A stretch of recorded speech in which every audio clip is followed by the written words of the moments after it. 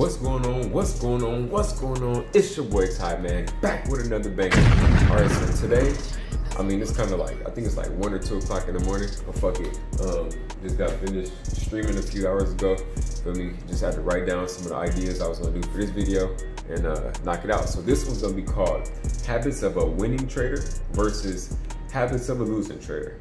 All right, habits of a winning trader versus habits of a losing trader. So we're gonna get into habits of a losing trader first. All right, so I would say the #1 habit of a losing trader is risk, like risking too much.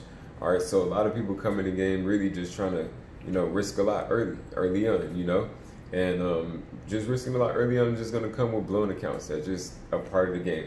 You feel me? So it's as soon as you can get past that part of just, oh man, I want to get rich tomorrow, then I mean you'll be on your path to become a successful foreign exchange trader.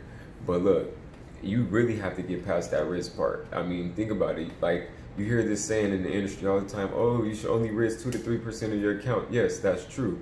You should look at your trading account like if you were trading a hedge fund at all times. So you're not gonna over leverage that thing. You're not gonna do all the craziness or recklessness to that account, because if you're looking at it at like a hedge fund, man, you can scale that thing up something serious, you know what I'm saying, in the next I mean, think about it in years, So my approach to the trading game is more so, I really think just like the banks, you know what I'm saying? Just move like the banks, move like the sharks, and move like the whales.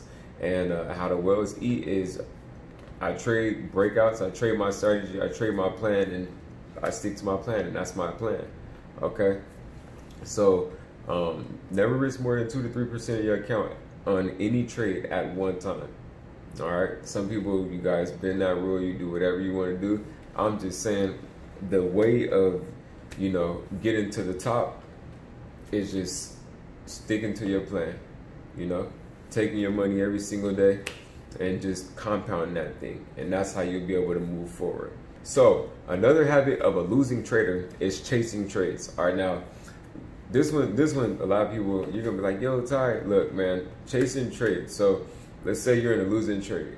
All right, it's dropping, or it's going up. The market's going up, it's going up, it's going up, it's going up, and you're inside of this trade and you're just like, fuck, like, dang, is it gonna come back?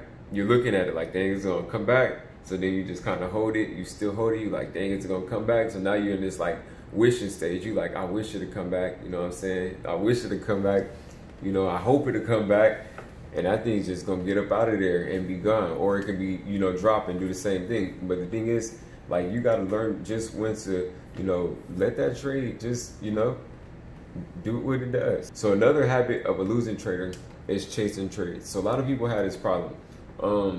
Like, let's say you see a trade that you've already missed or something. You try to chase it and then hurry up and get in, and then you mess your account up because just like you either got in too early or you got in too late. You know what I'm saying? Only because you chased it. And how you stop that chase mode is like, I mean, I'll explain that in the habits of the winning traders after this. But look, you got to stop chasing trades. Just be patient, man. Like, trading is simple, and the more simple you can make it, the more money you'll make.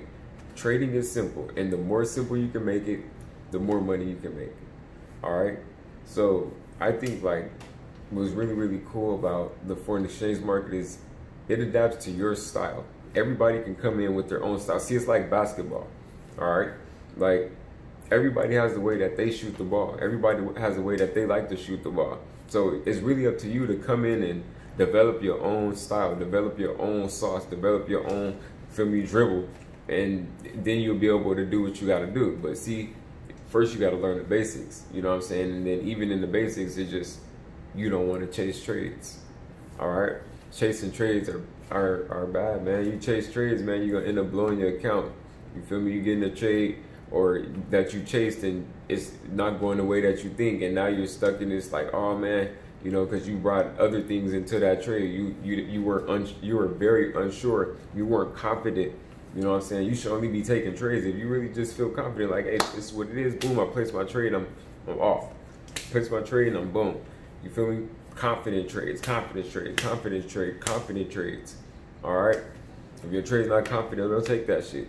If your trade's not confident, there's no need for you to take it. You're just like, okay, boom, let it go. No need for you to chase it. All right? No need. All right, so the next habit of a losing trader is exiting too early. All right, so I mean, you could let that trade get fat. You know what I'm saying? Like, it's a trade. Like, I showed you guys how it works on the daily. I showed you guys that little strategy, how you can, you know, trade those that support and resistance, and you can trade those little channels and stuff, and how you can really just max your trades out. You know what I'm saying? So really just, like I said, follow your plan, find a way to not get out too early and really maximize that potential. Let that trade play out. All right. If you have a trade in, if you risking a 1 to 4, 1 to 3, you know, risk to reward ratio, and it's getting to the 2.5 or it's getting to the 1, you know what I'm saying? Let your trade play out. Let it play out. Win in profit, trail and stop it. Win in profit, trail and stop it. Let that play out.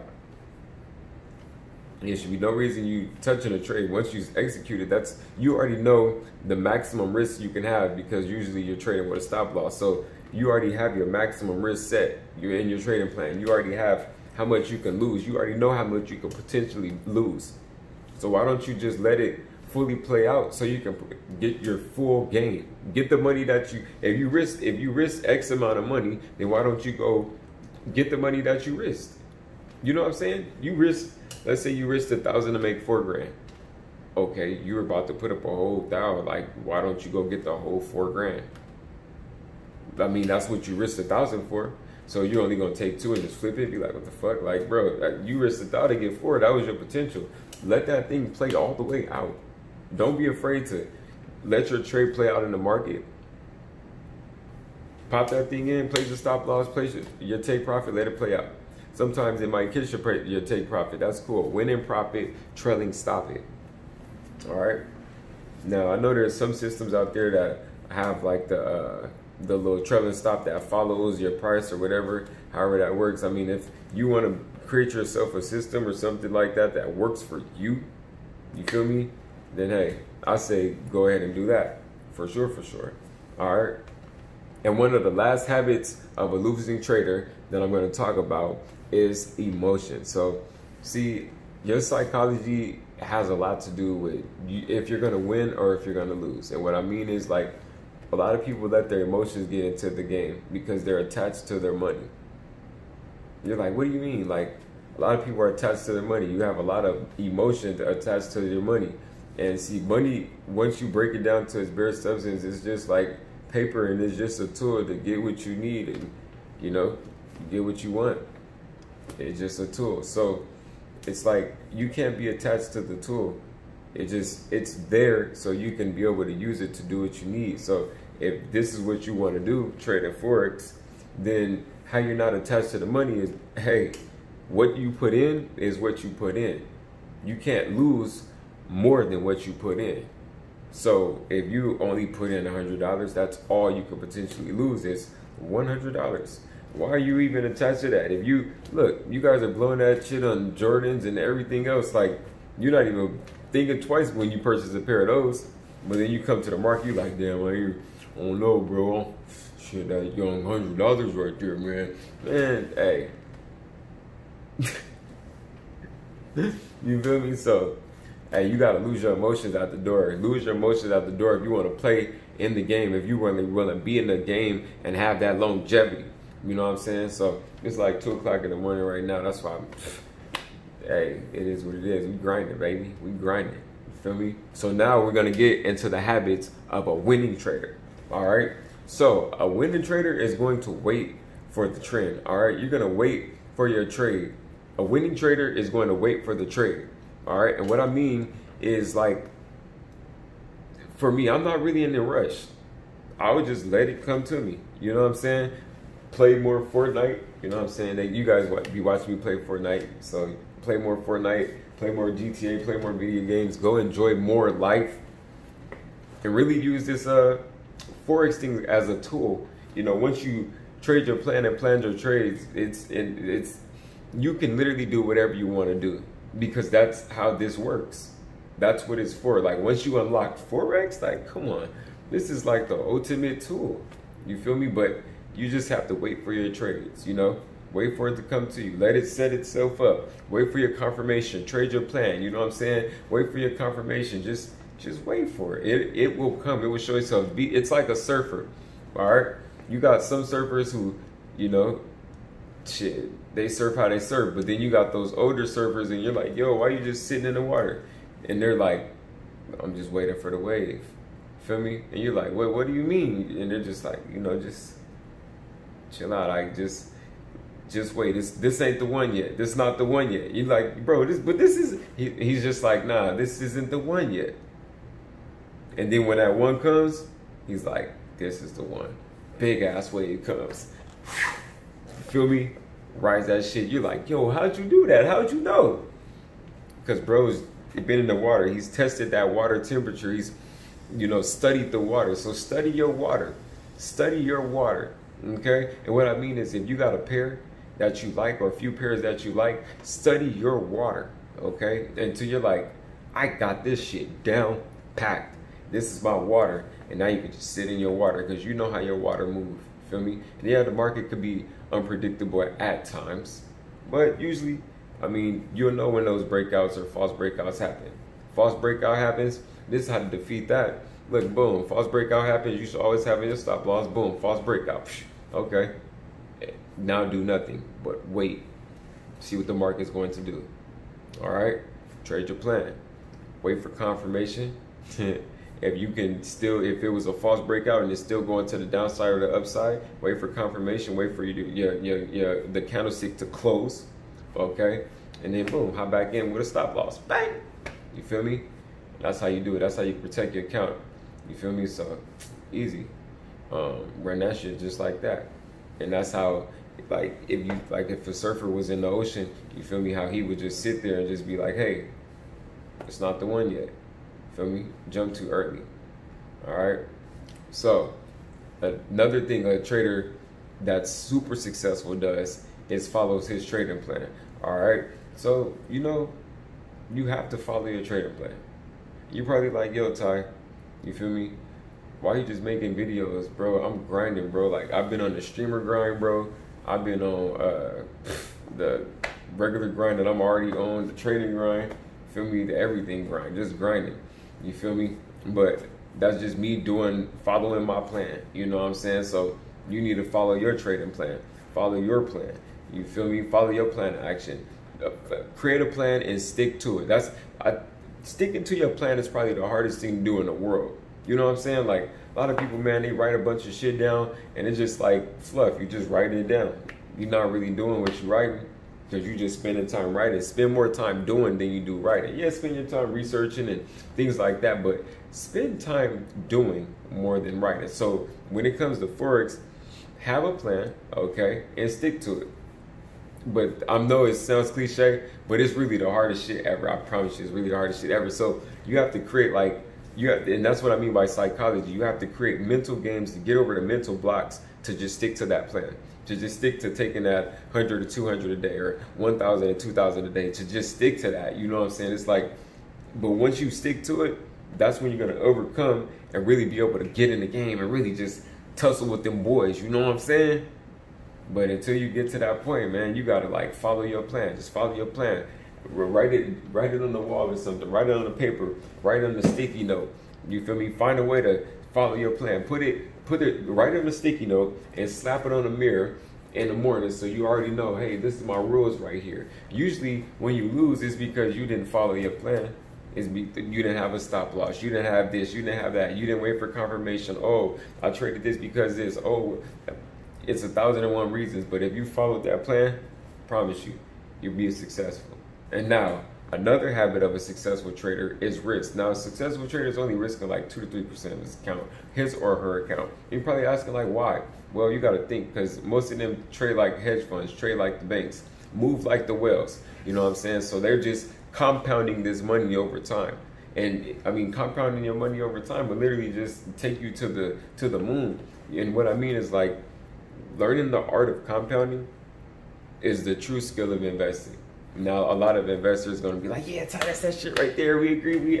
Look, learning the art of compounding is like the true skill of investing. You know what I'm saying? So it's like, if you want to max out your investing skills, then in a sense, you just have to learn how to be really, really good at compounding. So really get in there and break it down, you know, if you need to, if need be. I'm showing you how to be an expert trader. I'm showing you how to really take your trading game to the next level. So, I mean, like I told you, it was mental. It is mental, man. This compounding game is a motherfucker, man. You, boom, just taking that little small 2 to 3% risk, it adds up over time. It adds up over time because, like, time is money at the end of the day, you know, but it adds up over time. You'll be able to really grow and maximize your account, you know? So we can get it cracking like that, where it's 2 to 3% of your account per trade, all right, per any trade. For me, my rules are, let's say I lose 3 times, then I'm out for the day. That just is what it is. I was wrong on the direction for the day. I'm out for the day. I come back tomorrow. You feel me? So, but keeping it at a 2% or 3% risk, you know, I've only, let's say I lost 3 times. I've only lost 6% of the account. Boom, that's nothing. Okay, boom. Feel me? Make it back the next day. You know, because that was only risking 2 to 3%. So it's just like you can just come back the next day. Let's say the next day, you know, my gains are twice as big. The first day I lose, let's say the next day my gains are twice as big. Then what? Boom. I just maxed out my bread. You know, let's say I was doing 2%, 2 to 6 leverage. I mean, a 2 to 6 ratio, a 2 to 8 ratio. Spend 2 to make 8. You feel me? Let's say I was on that. Spend 2 to make 8, and then I make 8. So I just crazily compounded my account. So also the habits of a winning trader as well is controlling your emotions. So like the surfer story I told you, you know, with knowing when that wave comes, or just being able to sit there and wait. See, that's all a part of controlling your emotions. Trusting yourself is controlling your emotions. Trusting yourself is controlling your emotions. So the quicker you can trust you is the quicker you can master your emotions, because you are your emotions. You know what I'm saying? So, but it's crazy because, like, greed is really the emotion that's gonna really be on the back of your heels, like, hey, take another trade. So it's like you're gonna have like the you know how I got the devil and the angel when they put them on both sides. You know what I'm saying? Like, that's like the angel is over there. Basically, you got the angel over there, like, yo, man, it's time to get out the market, G. Hey, you've done what you did for the day. You've made what you made. Come back tomorrow. And then that devil one over there is like, hey, bro, forget what bro is talking about. Man, you already know you on fire today. You might as well just slap him with it. Hey, triple up right now, triple up. So, I mean, you listen to both of them like, man, shit, which one should I wait? And then greed is gonna talk to you like, hey, man, fuck waiting. So the quicker you can control that, and the quicker you'll be successful. So those are the habits of a winning trader and the losing trader. I know a lot of people probably resonate with both of those. Let me know what problems you guys have been having. If you've been having problems, in the comment section. Also, smash that like button. You feel me? Because you gotta run those likes up. YouTube likes when you guys like the videos, because they're like, oh man, yeah, we like those, and they're like, you know, they're basically telling me to make more videos to help you guys. You feel me? Every time you guys smash that like button, they're like, oh man, you guys like it. Okay, cool, boom, give you more of those. You feel me?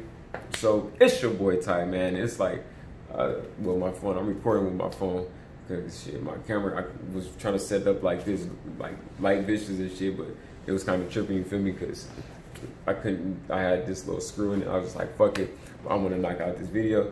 But yeah, so it's like, probably like, I think it was like 2 in the morning, some shit like that. I'm tired as fuck. Still gonna be grinding though. You feel me? Still be, shit, what else I gotta do? Oh, edit this shit. You feel me? And then, yeah, so it's your boy Ty, man. And I'm out.